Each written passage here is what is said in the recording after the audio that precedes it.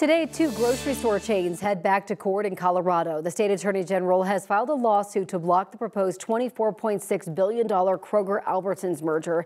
They are the parent companies of King Soopers and Safeway, respectively. Now, as reporter Courtney Yoon joins us live from Denver District Court this morning. Courtney, this is week 2 of the trial. Yes, that's right. Good morning, Corey.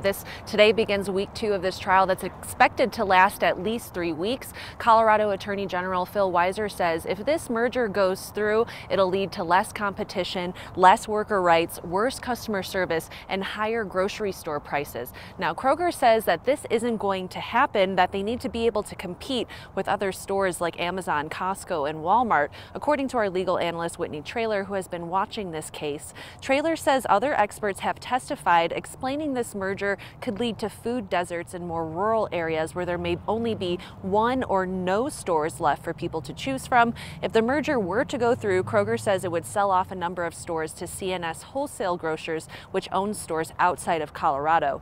Besides our state, there's also a case ongoing in Washington state, and the FTC is waiting on a ruling from a federal judge. Traylor says it might be difficult for the grocery stores to win all 3 cases.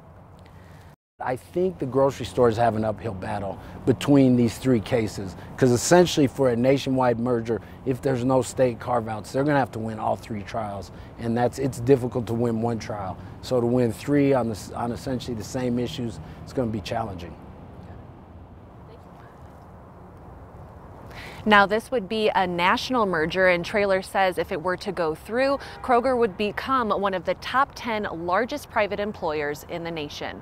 Live in Denver, Courtney Yoon, 9 News. We'll see what comes out of this. Courtney, thank you for the update.